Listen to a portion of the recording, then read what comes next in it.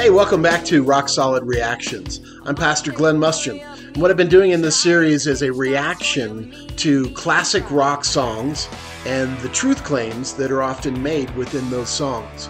A lot of rock music is, doesn't have anything to do with truth or meaning or philosophy or any of that kind of stuff, and certainly not theology. But there are some songs, many songs, that really do. They're very profound. And I know that, like many of you, growing up, listening to those songs, I just thought, oh man, yeah, that is so true. But, as you get older, you start looking at that truth a little bit and deciding whether that's really true. Often I found some of the songs to be very profound indeed, and found the songs to carry a lot of meaning in my own life and stuff that I was relating to on a day-to-day basis in my own life. As I've grown older, though, some of those songs I begin to really question and see the deception that goes into some of those songs. And so what I want to provide again is kind of a contrast with a biblical understanding of what some of those songs are saying. I just want to do an analysis of some of these songs that have been held up in such high regard. So if you appreciate this kind of reaction to this music, I would like you to hit that subscribe button first of all, and then let me know what kind of songs you'd like me to evaluate, again with that biblical perspective or that scriptural understanding, and I will react to those. I definitely want to get some Pink Floyd in there, some more Rush, but if you've got some ideas about some songs you'd like to hear being evaluated with this kind of understanding, please put that in your comments below.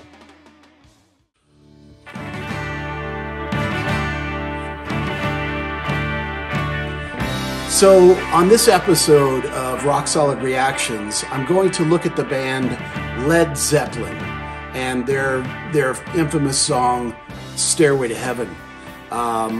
What can be said about Led Zeppelin that hasn't already been said? If you follow classic rock music, you know that they are just a behemoth.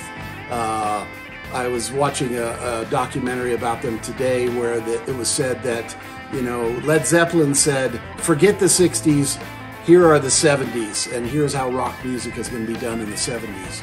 And it was very appropriate, I think, because Led Zeppelin did take us from that psychedelic era and started playing music that was much heavier, much harder, and more profound in its lyrical content than the Flower Child, the 60s kind of stuff that was going on at the time. It was very heavy and hard-hitting. And Jimmy Page's guitar, of course, was the driving force in that. Just an incredible virtuoso guitar player. The drummer, John Bonham, the lyrics and vocal stylings of Robert Plant were incredible, and of course that bass line that John Paul Jones drove. It was just great stuff, and Led Zeppelin was just an incredible band, and over the course of the next decade really produced some of the most memorable hard rock music of the entire genre. And so, but today again, we're going to look at that song that they call the pinnacle of where they were at and what they wanted to produce, is this incredible masterpiece really known as Stairway to Heaven. And so as we get into this, I just want to say right off, it's a very, very difficult song to interpret in the way that I'm trying to look at these classic rock truth claims, in the sense that what is the truth that's being purveyed or professed in this song. And even Robert Plant himself, the guy who wrote the song, says he doesn't really know what it's about. He talks about it being a song of hope, and he wanted to make something powerful, he wanted to make something profound, but he really never gave a full-on interpretation of what the song is about. He just never got around to doing that. And he said from time to time he didn't know what he was really singing about, and he struggled with that as he sang that song.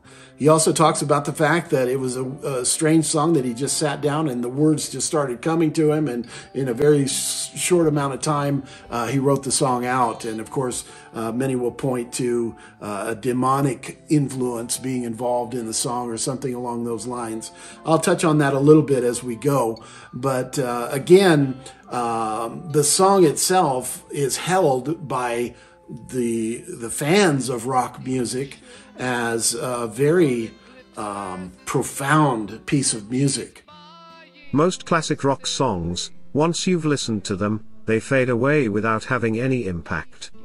Then, there are others that transcend music, achieving poetic status and enduring for eternity. Stairway to Heaven, Led Zeppelin's immortal masterpiece, is the latter. Its lyrics are rich with cryptic references to allegories and mysticism, offering far more than the simplistic Satanism that many detractors argue is its main theme. You know, Jimmy Page wrote the musical part of it, the instrumental part of it, and the arrangement of the song, and it took him a long time, several years of him putting that all together, and then finally Robert Plant was handed that already masterpiece of music, and given the opportunity to write a song that tried to come to the level of that musicality that Jimmy Page had already put into the song. And Robert Plant said that he felt very inadequate to try to come up with some lyrics that were as powerful as the song was, because it has this building of momentum in the song, and finally this incredible crescendo of Jimmy Page's guitar work and the drumming and the bass work and all the rest. In the song itself, Robert Plant says that words have two meanings. And it seems like the song takes on that character as well, as there seem to be two or three or many more meanings going on within the song, and ways that you could interpret that song.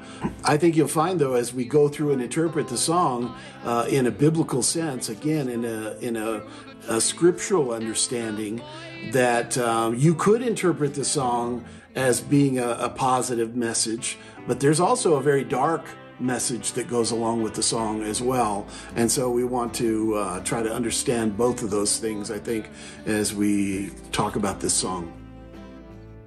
In the annals of rock history, few songs have captivated the imagination and provoked as much intrigue as Led Zeppelin's Stairway to Heaven. With its cryptic lyrics and ethereal melody, the track has remained a subject of intense analysis and debate among fans and scholars alike. Crafted by the band's iconic duo, Robert Plant and Jimmy Page, Stairway to Heaven serves as a transcendent journey through lyrical mysticism and philosophical reflection. The song's enigmatic verses have often been seen as a canvas onto which listeners project their deepest thoughts and questions about life and death, and man's pursuit of enlightenment.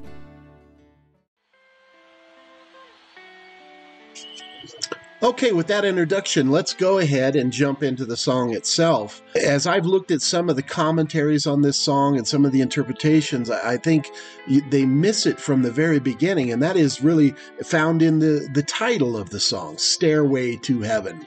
So what are we talking about? We're talking about a transcendency from this life into the next life, into heaven. You know, Robert Plant didn't just make up this idea of a stairway going into heaven. It's a biblical story. It starts with the very core understandings, really, of the Judeo-Christian faith. And that is, Abraham was called out by God and was promised a land and promised that he would become a father of many nations and blessings to him and all those kind of things. And so as we follow the path of Abraham and then his son Isaac and then his son Jacob, who would later be renamed Israel. And so Jacob has this encounter In Genesis chapter 28, we find it saying there, he came to a certain place, he stayed there all night because the sun had set. He took one of the stones of that place and he placed it at his head, and he lay down in that place to sleep. In verse 12 it says, "Then he dreamed, and behold, a ladder was set upon the earth, and its top reached to heaven." So it's a ladder, not a stairway, but it's the same concept. And there the angels of God were ascending and descending on it.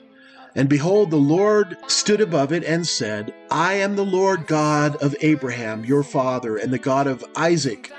The land on which you lie I will give to you and your descendants. In your seed all the families of the earth shall be blessed. Behold, I am with you and will keep you wherever you go, and will bring you back to this land. For I will not leave you until I have done what I have spoken to you."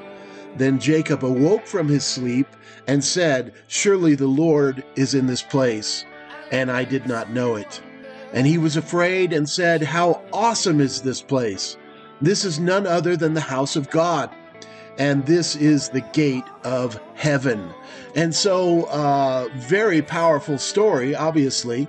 And this is where the concept of the stairway to heaven comes from.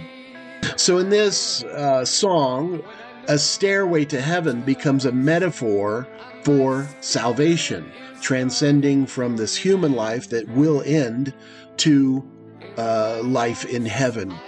And that is attained, if you look at it through a biblical understanding, that is attained through faith.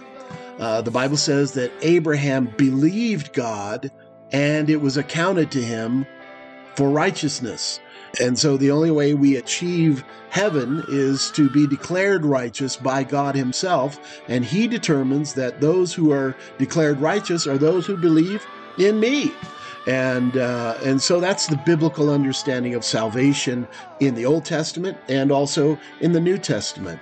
It becomes faith in Jesus and what he has done on the cross for our salvation later on in the New Testament, but it's the same idea. Again, this metaphor, a stairway to heaven, is a metaphor for salvation. So then, as we get into verse 1, that gives us some insight into what's being said here in this song, where Robert Plant writes, "There's a lady who's sure all that glitters is gold, and she's buying a stairway to heaven." And so from the very beginning, there's kind of a twist now that she's buying that stairway to heaven. And of course, in a biblical sense, you can't buy that stairway to heaven. Again, you only get it or gain access to that stairway to heaven, salvation, through faith in God who created all things. And so there is either a mockery of this woman going on here, or it's a symbol of a greater understanding of what's being said in the song.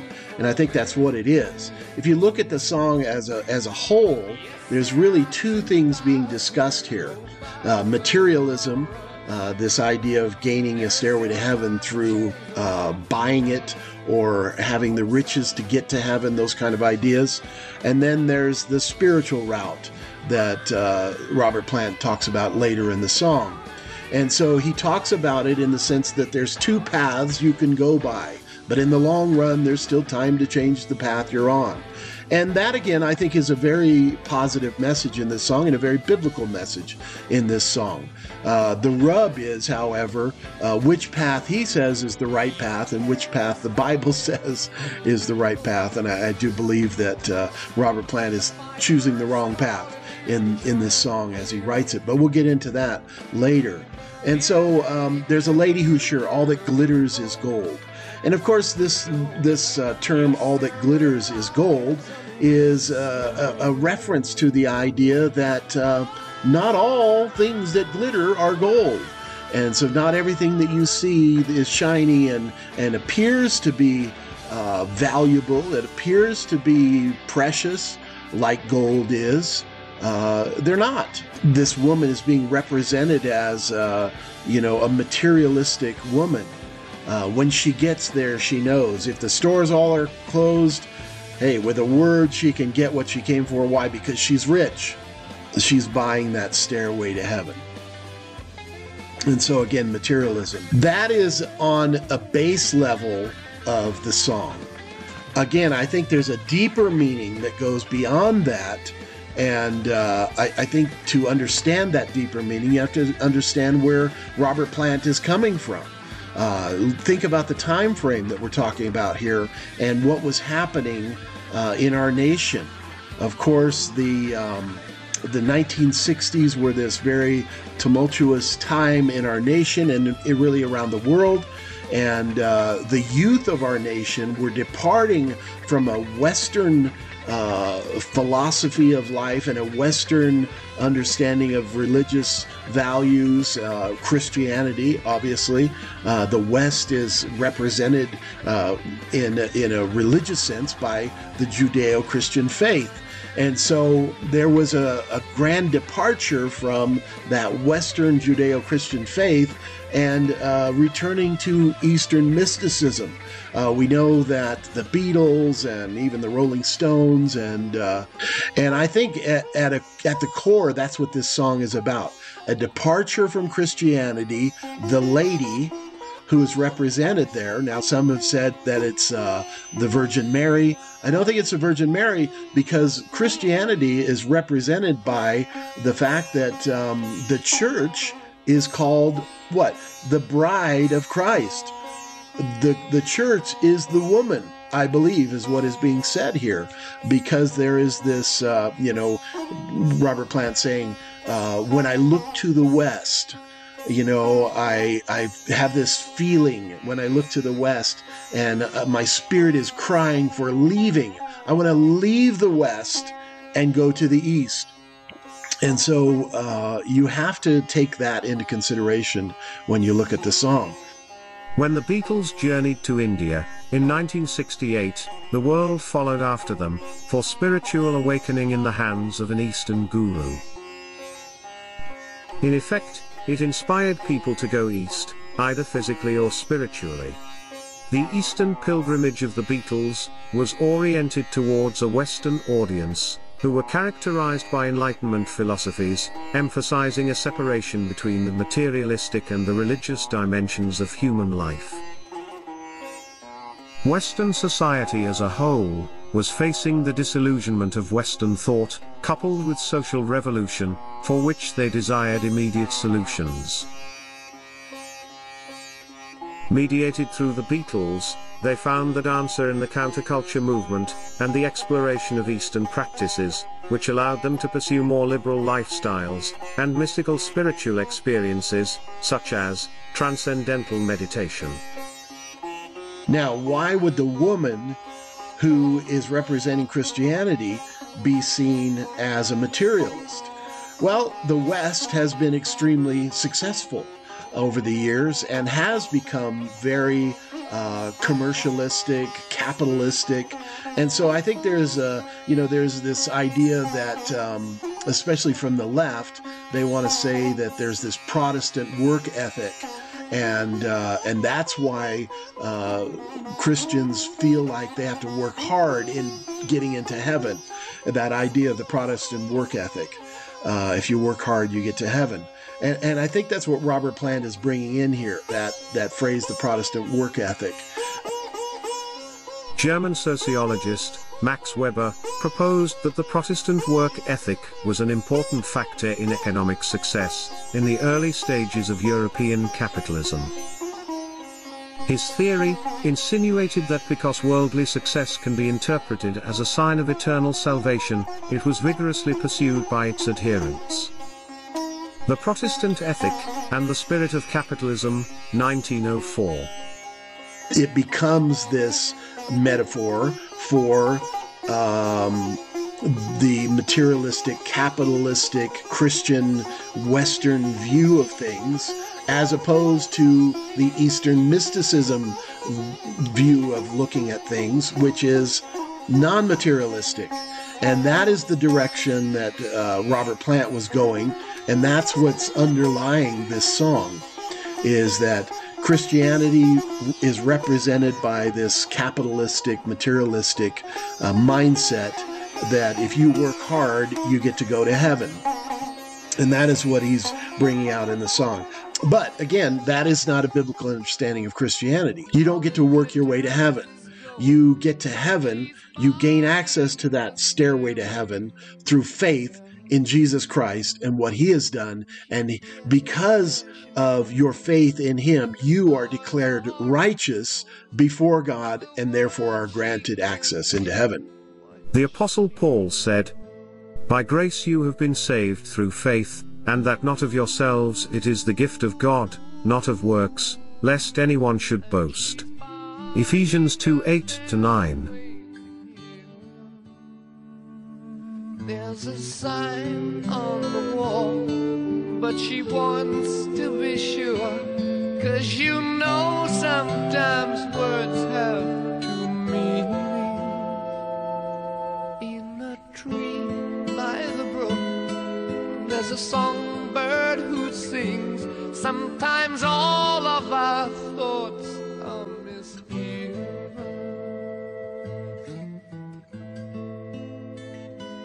Okay, so now that we've laid the groundwork, we have this lady who thinks all that glitters is gold. It's all about materialism, working hard, making lots of money, and that's going to get you to heaven, those kind of things. Again, Western thought, symbolized by the church and the religious beliefs of Christianity.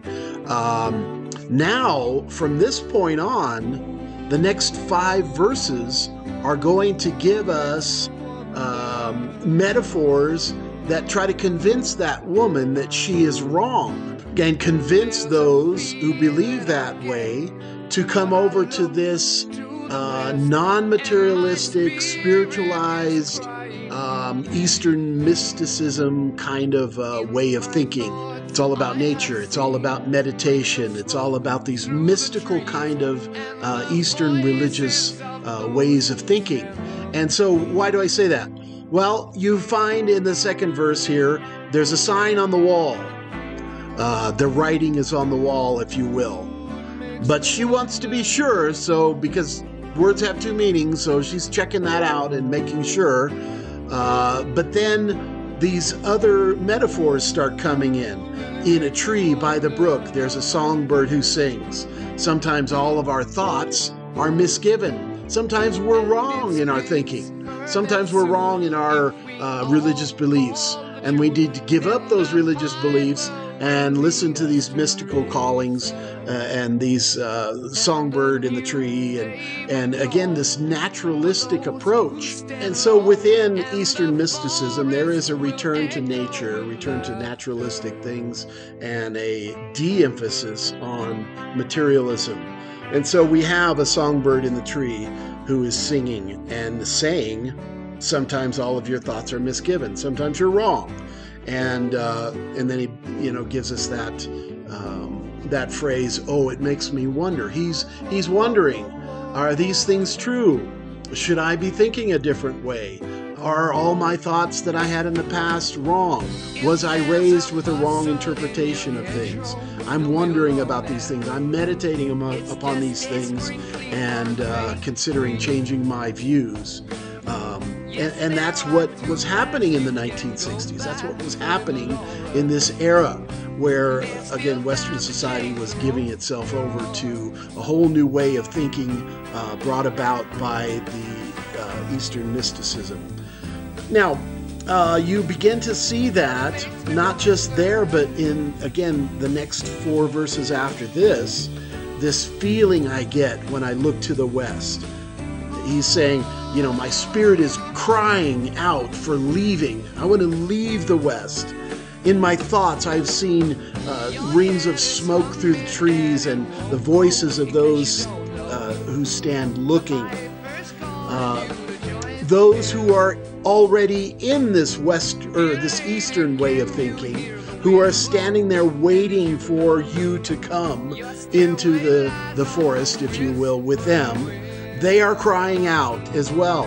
The voices of those who are standing looking at Robert Plant. He says, again, I get this feeling when I look to the west, there's something wrong in the west. And my spirit's crying to leave that. I'm thinking about these things. I'm meditating upon these things. And again, the mystical ideas of Tolkien come in here. The rings of smoke through the trees. And it's whispered that soon, if we all call the tune, if we all come to a place of unity, then there'll be a new day. The piper is going to lead us to reason. I was on the rack and the wretched council's bosoms beat, as the piper turned from the high street to where the Weser rolled its waters right in the way of their sons and daughters. It is unclear as to which piper Robert Plant is referring to. Was it the Pied Piper of German folklore, who lured 130 children from the village of Hamelin to their doom? Perhaps, but it's most likely the Greek god Pan, who enticed beautiful young nymphs to his forest lair with his pan flute to have his way with them.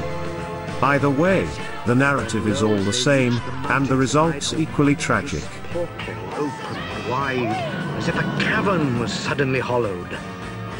And the piper advanced, and the children followed.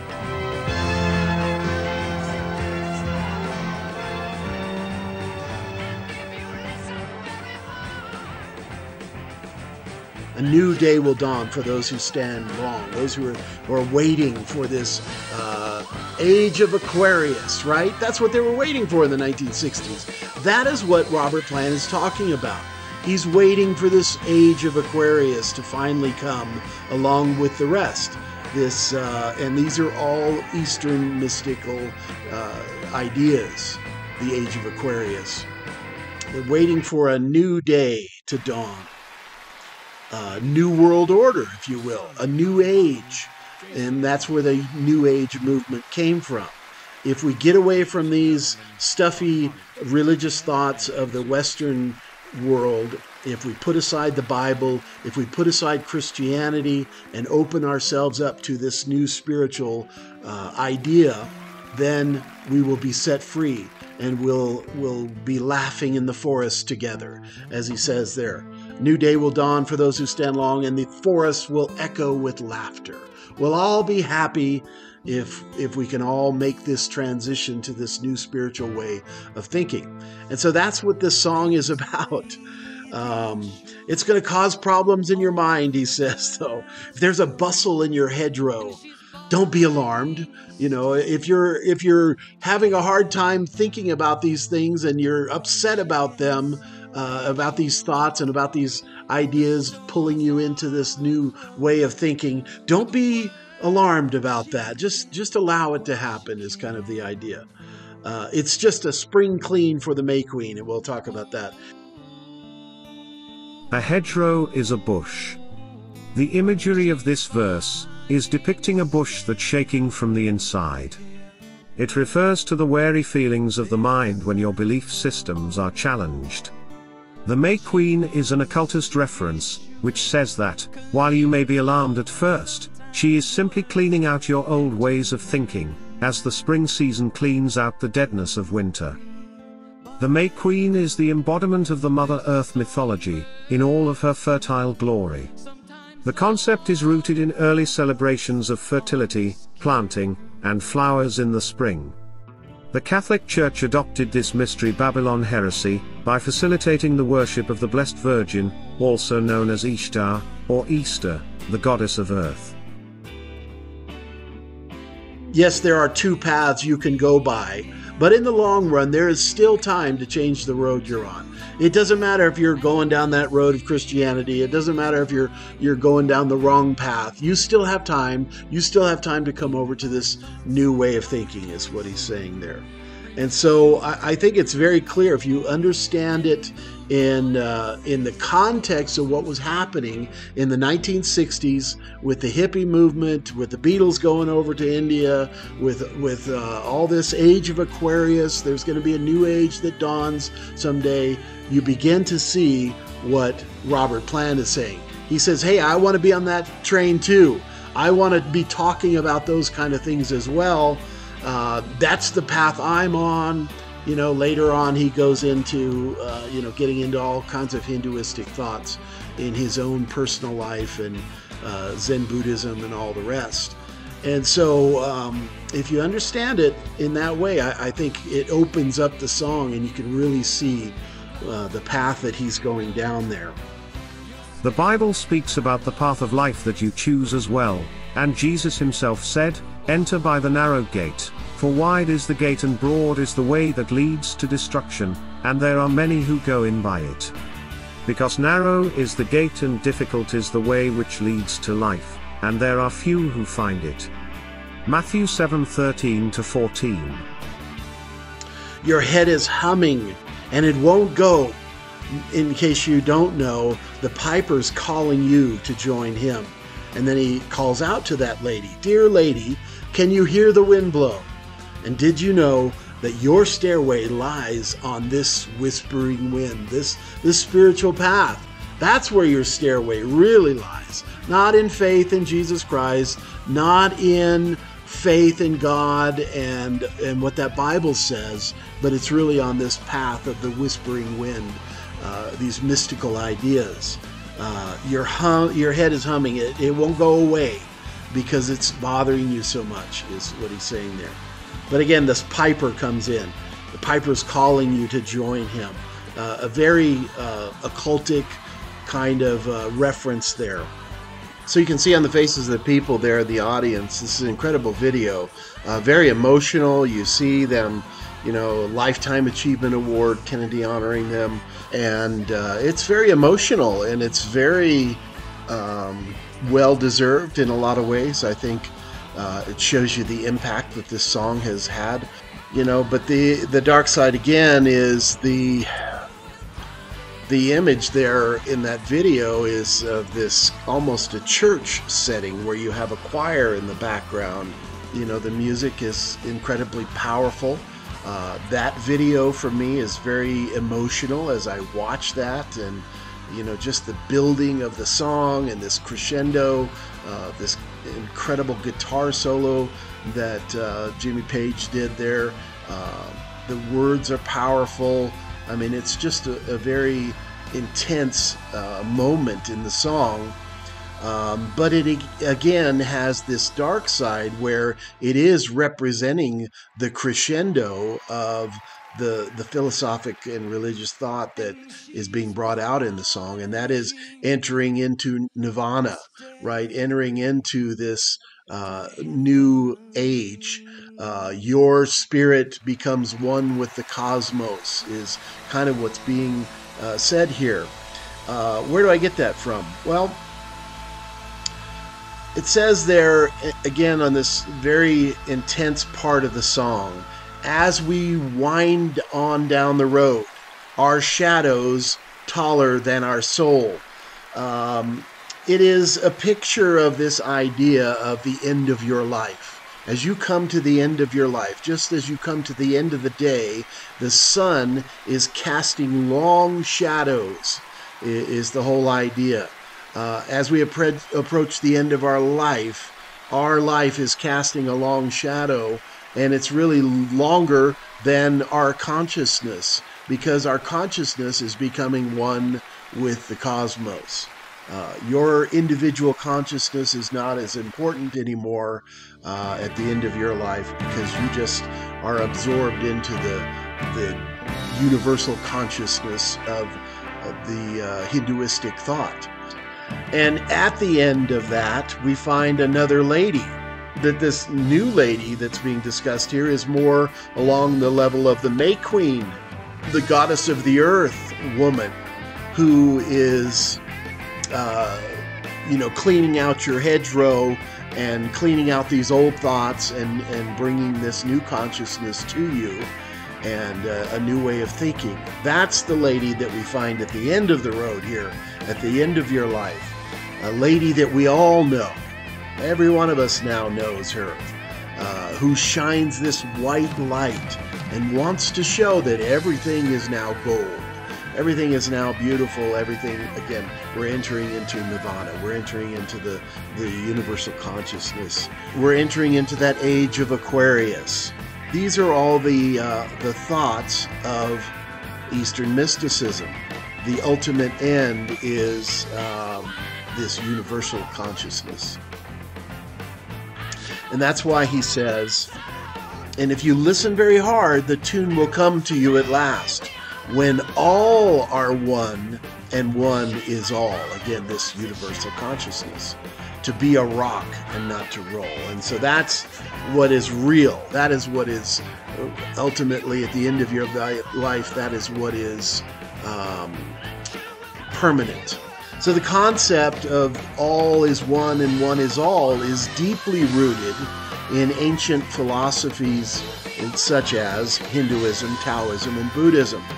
The idea suggests that everything in the universe is interconnected and there is no separation between anything. It is a holistic perspective that emphasizes the interconnectedness of all things and encourages us to see the world as a unified whole. And so your individual consciousness is no longer that important at the end of your life. Well, so again, obviously that doesn't line up with a biblical worldview, with a scriptural understanding of things.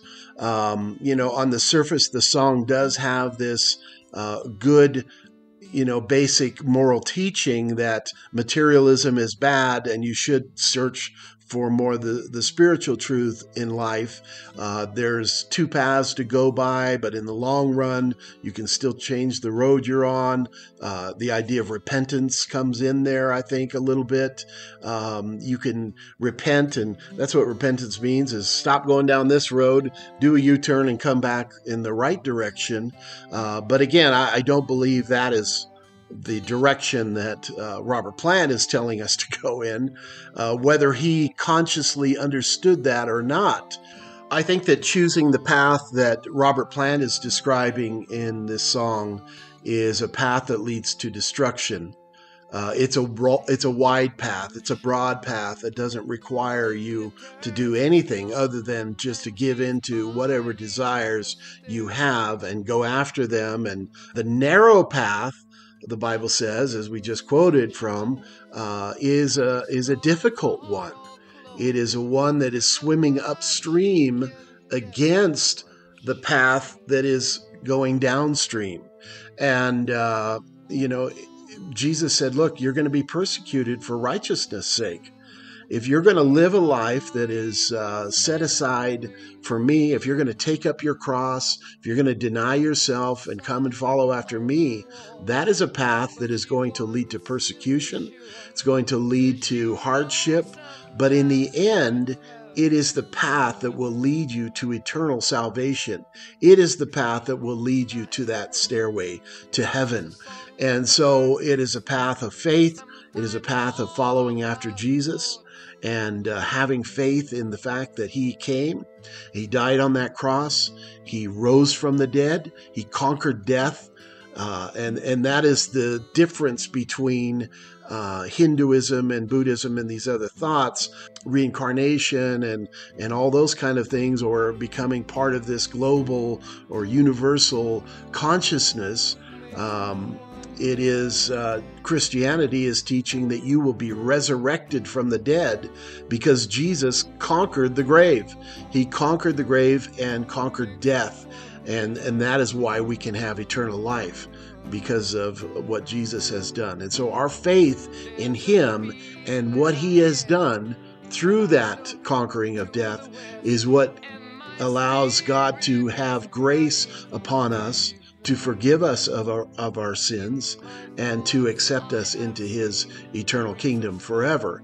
And so that is the biblical understanding, not a universal consciousness or anything like that. We will still have our individual consciousness. We will still maintain that consciousness that is going to be taller than our shadows, if you will. And so it's an opposite. I really had a hard time interpreting that, because in my mind, our consciousness is what goes on forever.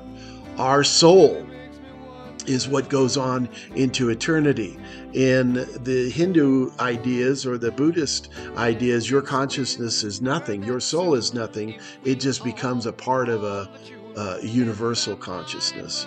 And so it's very special to me that God loves us so much that he wants us to live for eternity in the same consciousness and soul that we have now, but in a different glorified body that has been resurrected and glorified in a way that we can live forever. And so I think there's a lot of distinctions to be made there between the two songs. Again, on the surface, you know, two paths to go by, choose the right path, all great stuff. I think Robert Plant, really, it seems like he was a channel to allow this message. You know, they talk about, well, you know, they did backward masking on these master tapes, and if you play them backwards, you hear somebody saying, "My sweet Satan," and all this kind of stuff. I don't really buy into that. Is it satanistic, you know? Is it a satanic song? Well, on that surface level, no, it's not. On the deeper level, yeah, I think it is a satanic song because it's a satanic message designed to get you to turn away from the path of righteousness that God has created through Jesus Christ and to put you on a path of Eastern mysticism and transcendental meditation and all of those kind of things. That is a satanic path. It is a deception. It is a Pied Piper that is trying to draw you away from the true path and lead you astray. And in that sense, that is inherently satanic. You don't need to record secret messages into the master tapes and then play them backwards to get a satanic message. The satanic message is right there in the song itself. And so I would just say in the end then, if you're on that wrong path, all you have to do is turn around, repent of your sins, ask Jesus to forgive your sins, confess your faith in Jesus Christ and what he has done on the cross and his resurrection, and ask him to lead you in that new path, on the new path, and he will lead you. And so I pray that you do that today, and that is a message that remains with you for the rest of your life as you climb into that stairway to heaven that is given to you by the grace of God because of your faith in Jesus Christ. God bless you guys. I really enjoy doing these. I hope I get to keep on doing them. They take a lot of time out of my weekly schedule, so I'll probably just do about one a month. But I do want to hear from you guys. I want to know, you know, if you like what I'm doing here. If you don't like what I'm doing, that's fine. Just let me know. If there are other songs that you'd like to see me react to, I'd like to, you know, hear you talk about those things and put those things in your comments in the comment section there. Please subscribe. You know, I'd like to keep this going if it's of interest to you. So please let me know. All right, that's it for Rock Solid Reactions. See you on the next episode.